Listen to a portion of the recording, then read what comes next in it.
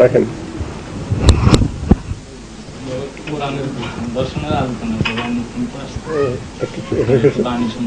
এটা কিছু পয়েন্ট বলেন যে এই বিষয় ওই বিষয় সালাতের উপরে যে বিষয়ে আপনার সালাতের উপরে বলতে গেলে কোরআনটাকে সালাতের একটা পুস্তক বলে দিতে পারে, সালাতের পুস্তক বলে দিতে পারে। কারণ কোরআনের প্রথম থেকে শেষ পর্যন্ত সালাতই বিধৃত আছে, সালাতের কথা। এবং সালাত হলো দায়মি, সার্বক্ষণিক চাল চলন কথাবার্তা সবচেয়ে মধ্যেই সালাতের ছাপ থাকতে হবে। তো সালাতের মৌলিক কথাটা কি? মৌলিক কথা হইল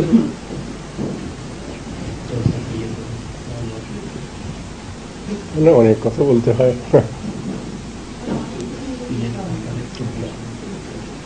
সালাতের মৌলিক কথা হইল আমাদের ইন্দ্রিয় দ্বার দিয়া মস্তিষ্ক নামক বিরাট একটা চেম্বারের মধ্যে যা কিছু আসতেছে, দৃশ্য, শব্দ, গন্ধ, স্পর্শ ইত্যাদি, এই নৈসর্গিক জগতের যা কিছু আসতেছে সেগুলি এক এক করে দর্শন করা। কি আসে কোন একটা বিষয় সম্বন্ধেই অনবগত না থাকা, অবগত থাকা,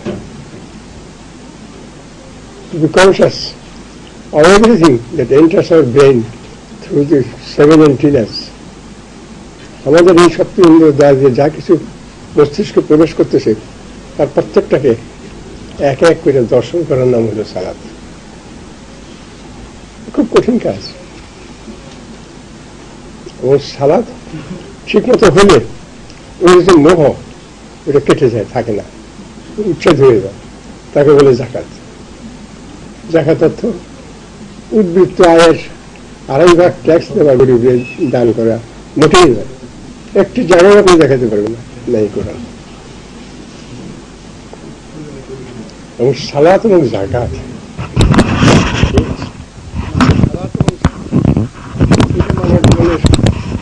সবচেয়ে বড় ডিউটি। যদি কেউ করতে পারে সে মুক্ত হয়ে যায়, আর যদি কেউ করতে অপারগ হয় এটা ওটা, আর যে কেউ না করবে সে সৃষ্টির মধ্যে জড়িয়ে থাকবে। সৃষ্টির মধ্যে জড়িয়ে থাকা আগুনের কুণ্ড জ্বালিয়ে রাখে, মোটেই কিছু নেই, মিথ্যা কথা। আগুনের কুণ্ড এটা ফার্নেস জ্বালিয়ে রাখেন। জাহান্নাম হলো এই বিষয় রাশির বন্ধন, মোহবন্ধন। এই মোহে আবদ্ধ হয়ে আমরা বারবার জন্মচক্রে আবদ্ধ হয়ে আছি, আসছি যাচ্ছি, আসছি যাচ্ছি। This is the punishment.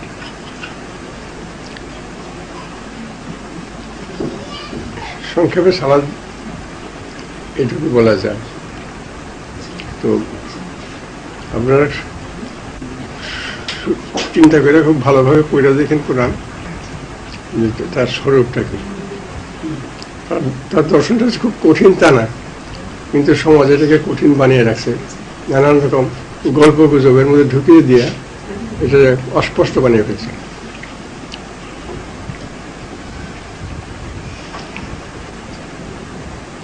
বলবো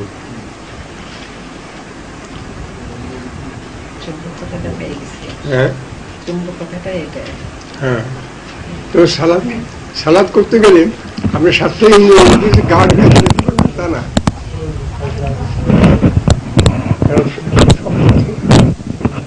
আচ্ছা, তো প্রসঙ্গক্রমে আর একটা কথা বলি।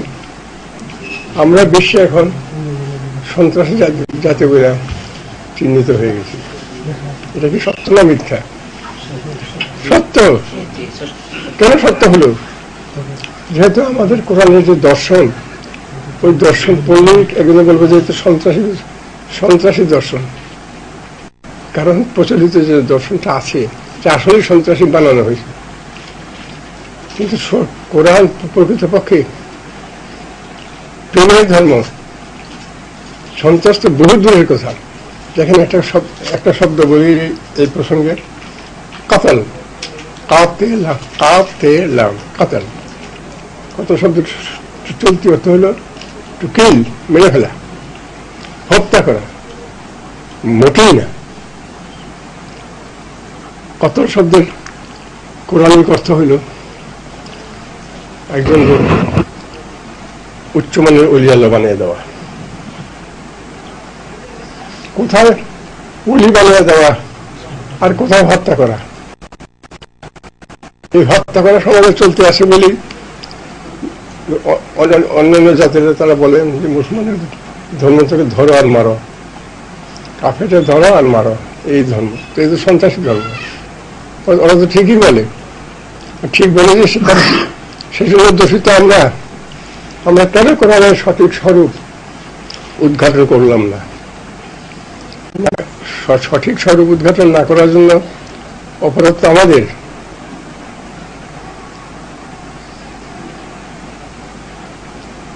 আপনি মনে করেন না যে কোরআন বুঝি সঠিক ব্যাখ্যায়িত হয়েছে, হয় নাই, তফসিল হয়নি। বিশ্বে কোথাও সঠিক তফসিল নেই, কোথাও নেই সঠিক সঠিক তফসিল। যে পার্টি করে গেছে, আলী পার্টি, মোহাম্মদী পার্টি, যে তারা যেটা বলে গেছে এগুলো সমাজ থেকে ধুয়ে মুছে ফেলছে, কিছু রাখেনি, কাজে ওইটা পাওয়া যাবে না। তবে এখন কোরআনের যে ভাষা, আরবি ভাষার মধ্যে যে কোরআনের দর্শনটা, জীবন দর্শনটা বিধৃত আছে, ওইটার মধ্যে ডুব দিয়া ওইটার দর্শনটা উদ্ধার করে দেখেন কত সুন্দর। খুব একটা কঠিন না। তবে শব্দ সংজ্ঞা, শব্দের সঠিক অর্থ জানতে হবে, তা না হলে উদ্ধার করতে পারবেন। যেমন একটা ওয়ার্ড বললাম যে কতল। আচ্ছা, কতল শব্দের অর্থ কি? কাফ শক্তি দান করা। কিসের সাহায্যে? কাফ তে লাম, লামের অনুশীলনের দ্বারা। লাম মানে না, না কি না, এই যে বিষয় রাশির মধ্যে আমরা ডুবে আছি, নানান রকম কথাবার্তা, বিষয়বস্তু ইত্যাদির মধ্যে ডুবে আছি, এর মোহ লা। এটা আমি ব্যবহার করব, কিন্তু এর মোহে আকৃষ্ট হব না, আমি ধরা দেব না, আমি স্বাধীনভাবে এটার প্রয়োজন, আমার প্রয়োজন মেটাবো, তাহলে আর শিরিক হয় না। একটা বলতে গেলে আরেকটা এসে যায়। শিরিক একটা কথা, শিরিক মানে শরিক হওয়া। শিরিকের সে কোনো অপরাধ নাই। আবার শিরিক এমন একটা জিনিস যে ইট ইজ এ মাস্ট। শিরিক ছাড়া জগৎ অচল, শিরিক থাকতেই হবে। এই শিরিকের মধ্যে ডুবিয়ে দিয়ে আল্লাহ বলতেছেন তোমরা মুক্তির ব্যবস্থা করো। এই মুক্তির দিয়ে গেলাম ধারা, এই ধারায় তোমরা মানসিক ব্যায়াম করে মুক্ত হয়ে যাও। এই শিরিকের যে বিরাট সমুদ্র পার না হয়ে কেউ মুক্তির দেশে যেতে পারে না। এখানে কোথায় একটা আর এসে যায়, মুসলমানরা করেছে কি জীবনের টার্গেট বানিয়ে নিয়েছিলেন জান্নাত। মোটেই না, জান্নাত মধ্যবর্তী স্থান, টার্গেট হল না মুক্তির দেশ, যেখানে কোন রকম মোহবন্ধন নাই, ভালোর মোহ নাই, মন্দ তো নাই, মন্দ মোহ তো জাহান্নামের চরিত্রে আছে। জান্নাতবাসীর চরিত্রে তো মন্দের মোহ নেই। ভালোর যে মোহ, ভালোর প্রতি যে আকর্ষণ, সেটাও পরিত্যাগ করতে হয় চরমে গিয়ে। একটার মধ্যে আরেক কোথায় গেলাম।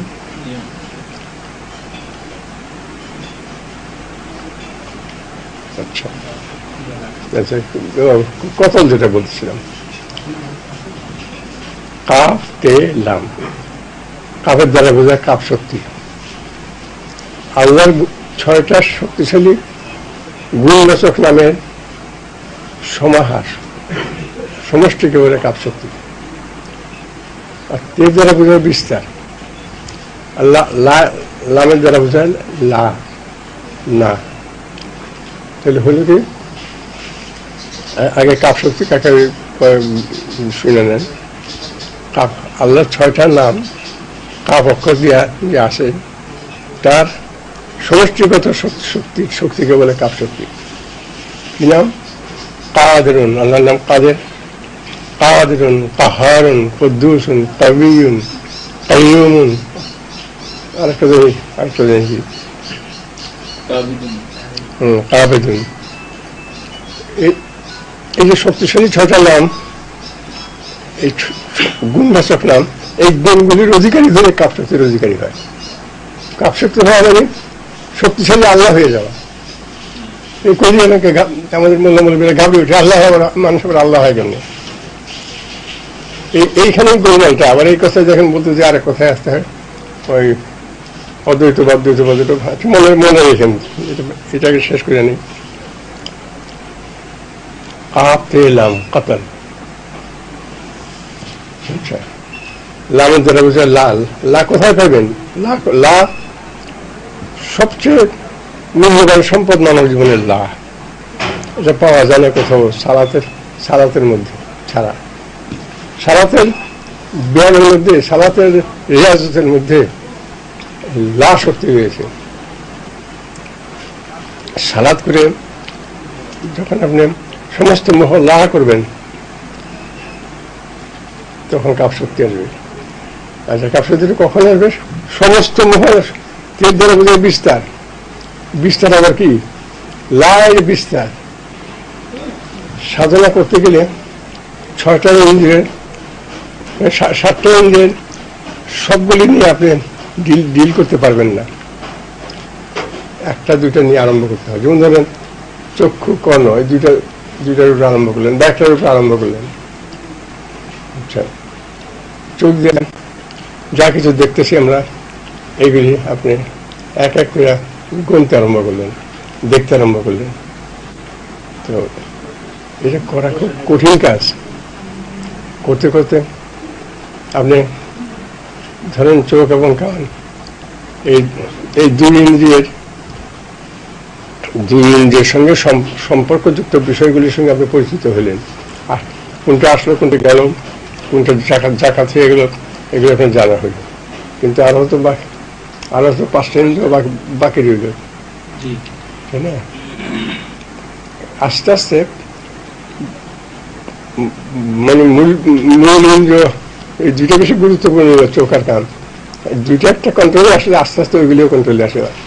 এই লায়ের বিস্তার সাধন হবে যখন 7টা ইন্দ্রিয় সম্পূর্ণ 7টা ইন্দ্রিয়ের উপরে যখন বিস্তারিত হবে লায়ের প্র্যাকটিস, তখন আপনার খাপ শক্তি আসবে। তার নাম কতল। একটা করে কতল করতে অ্যাটলিস্ট 2 years তো লাগবে। আসলে কতল করতে চাইলে বছর 2 তো লাগবেই।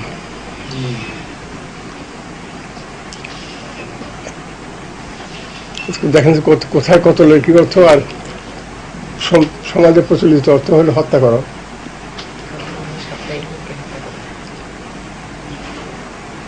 আচ্ছা, ওটা মনে রেখেন। আমি তো হ্যাঁ, অদ্বৈত, এটা মনে রেখেন। আচ্ছা, কোরআনে আছে কি কত কথা আছে কতল সম্বন্ধে। ও বাড়ি সব কতলের পরিচয়, কোরআনের আলোকে কতল, একটা ছোট একটা বই লিখছে। এটা নিয়ে যাবেন যাওয়ার সময় নিয়ে যাবেন। উনি আসছেন, কাল দেখলাম উনি আসছেন, কয়েকটা বই নিয়েছেন, এটা উনারই লেখা। আচ্ছা আচ্ছা, বলতেছে কতল কর্মের উপরে মুমিনদেরকে উৎসাহিত করো। কতল কিন্তু সাধারণ লোক করতে অক্ষম, কেউ পারবে না মুমিন ছাড়া। মুমিন মানে সিদ্ধ পুরুষ, মহৎ ব্যক্তি, যারা এই সংস্কারের সমুদ্র পাড়ি দিয়ে ফেলছে, তারা মুমিন। চাওয়া পাওয়ার উদ্যোগ আছে। এটা মুমিন আমানের অর্থ জানে না। আমানও মুমিন না, আমানও ঈমান অর্জনের পথের প্রতীক। তাহলে এদেরকে সাধক বলতে পারেন।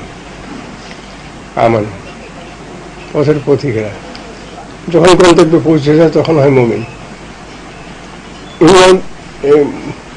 হে মুমিনগণ, এটা করো এটা করো, একটি জায়গায় কোরআনে দেখাতে পারবেন না। কেন? মুমিনদের ডিরেকশন দেবার প্রয়োজন শেষ হয়ে গেছে। আমাদেরকে ডিরেকশন, এই জন্য সব জায়গায় দেখবেন ইয়া আইয়ুহাল্লাযীনা আমানু, ইয়া আইয়ুহাল্লাযীনা আমানু, হে আমানের দল, এটা করো এটা করো ইত্যাদি। লক্ষ্য করছেন? আর আমার মহানবী আল্লাহ বলে আদেশ দিতে চাই, নবী এটা করো, কাফেরদের অনুসরণ করবে না, এরকম তফসির করে দেখেন না। আমি আনতে যা কথা একটাও বলি না, ইনশাআল্লাহ। ইয়া আইয়ুহান নাবিয়্যু আত্তাকিল্লাহ তুতিল কাফিরিন ওয়াল মুনাফিকিন। মুমিনদেরকে, হ্যাঁ মুমিনদেরকে আসে দুটো জায়গায় আসে নির্দেশ দিছে। কেন? হে মুমিন,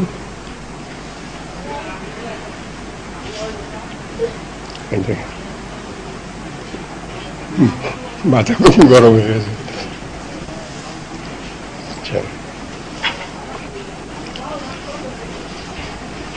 এই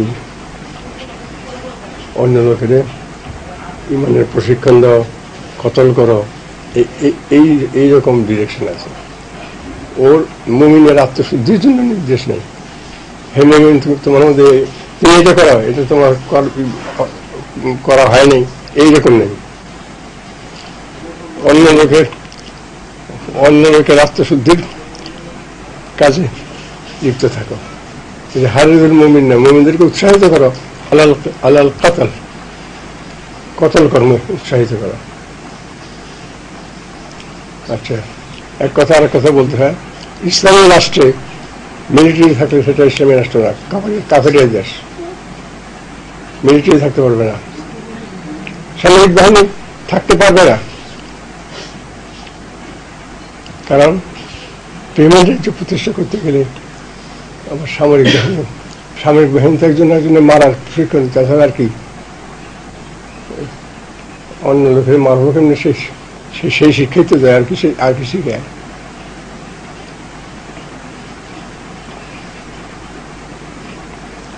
তারপর ইসলামিক রাষ্ট্রের মধ্যে কতল কর্মের ব্যবস্থা অবশ্যই থাকতে হবে। এই ব্যবস্থা থাকলে জেল থেকে প্রতি বছর বেরিয়ে আসবে গন্ডায় গন্ডায় ওলি আল্লাহ। ক্রিমিনাল হয়ে ঢুকছে, বিশ্বের আপদ রূপে ঢুকছে, একটা আপদ ছিল না, তাই না জেল হয়েছে। এখন হয়ে গেল সম্পদ, বিশ্বের সম্পদ, সাধারণ সম্পদ না, একজন মেয়ের একটা বিরাট সম্পদ। এই হল ইসলাম। আর এটার বদরূপ দিয়া, কুরূপ দিয়া জগতের কাছে আমরা সন্ত্রাসী জাতি হিসাবে চিহ্নিত হয়ে গেছে। দুঃখের সীমা আছে।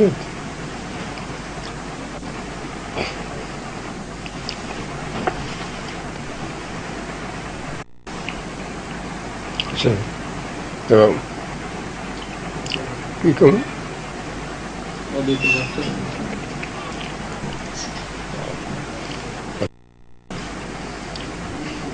ওয়াহাদাতুল ওজুদ মুসলমানের মানে কোরআনের দর্শনের মধ্যে দুইটা দর্শন,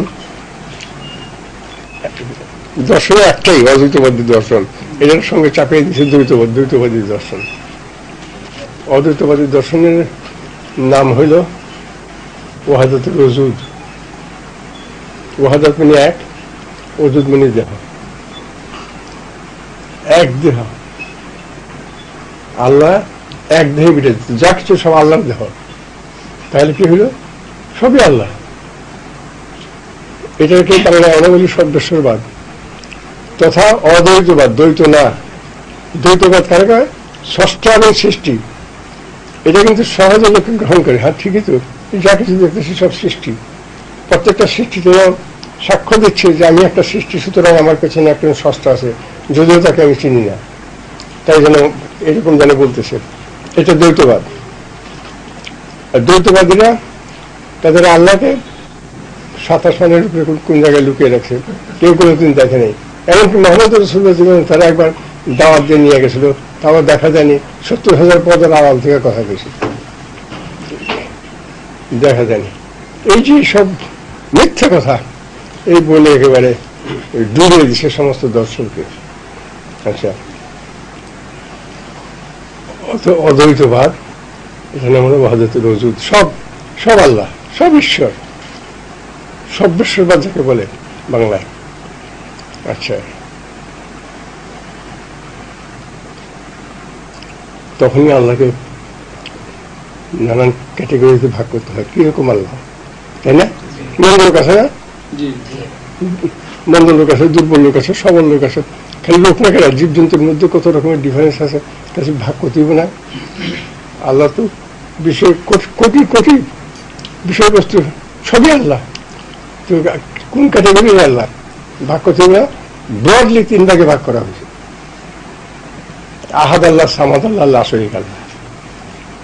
আহাদ আল্লাহ যে জগৎ আমরা বাস করতেছি, এটা আহাদ আল্লাহ জগৎ। আহাদ আল্লাহ জগতে এক জীব আরেক জীবের উপরে নির্ভরশীল। একটা মাইরা আরেকটা না খাইলে বাঁচবে না।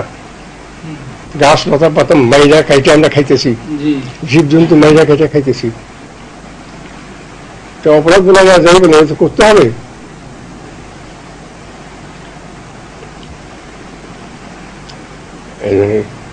কোন দিকে গেলাম? আহাদ সামাদ। আচ্ছা, এই আহাদ আল্লাহ জগতে একে আরেকের উপরে নির্ভরশীল। এরা মরণশীল, এরা দুর্বল। এই জন্য কোরআনে এদের কোয়ালিফিকেশন দিয়েছে দুন, দুন মানে দুর্বল, দুন আল্লাহ, মিন দুনিল্লাহ।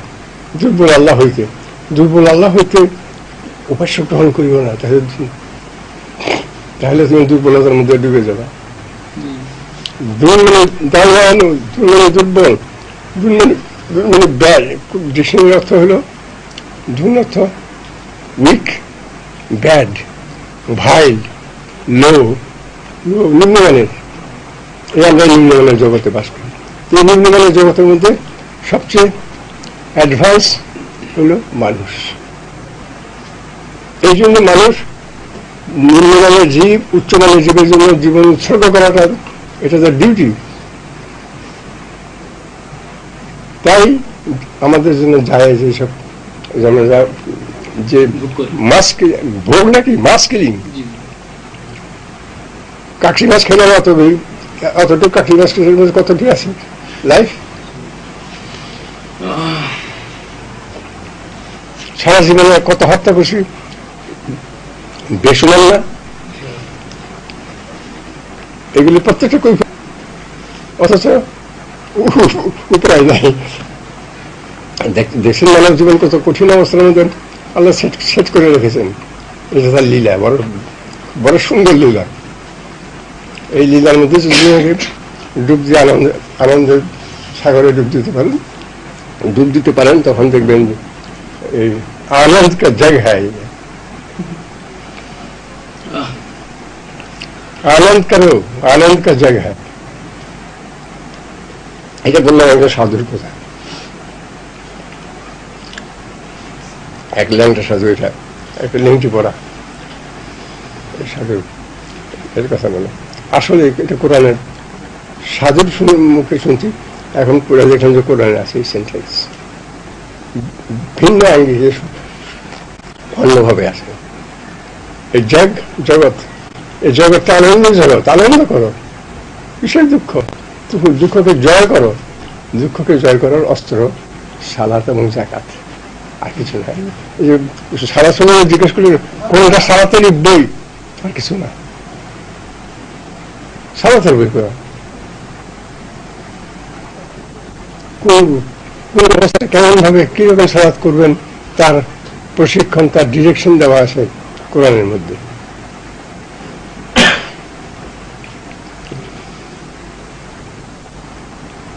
আচ্ছা, দেখুন কি বলতেছে, প্রতিশোধ, ওটা মনে রেখেন।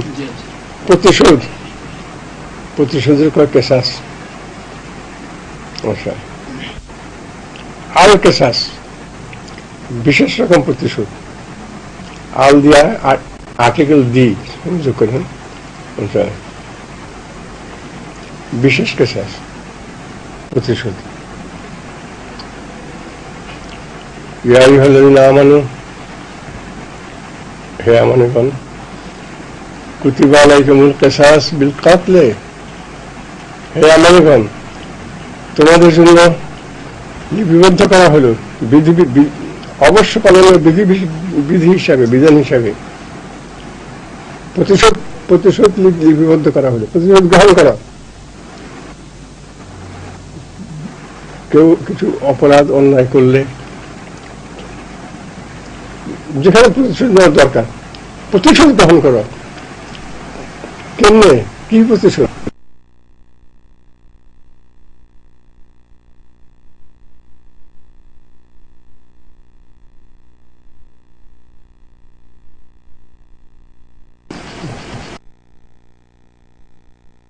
ভালো ভালো কর্মী হবে না, অসুর প্রকৃতির লোক, ওরা বেশি বেশি ভালো হত্যা করতে পারে। নিষ্ঠুর প্রকৃতির লোক, মহিলা তো সাধু সাধু সাধক, তাদেরকে উৎসাহিত করবে হত্যা লেগে। এটা কথা হয়? হ্যাঁ, হত্যা করলে উপযুক্ত লোক হলো গোয়ার লোক, উগ্র লোক, অসুর প্রকৃতির লোক, ওরা না ভালো ভালো হত্যাকারী হবে, ওদের উৎসাহিত করা দরকার। এখন মুমিনদেরকে উৎসাহিত করা কাফেরকে মারার লেগে, এই অর্থ যে আমাদের সমাজের অরিজিনাল শব্দটা না জানলে অনেক সময় ডিকশনারি পাইতে কষ্ট হয়।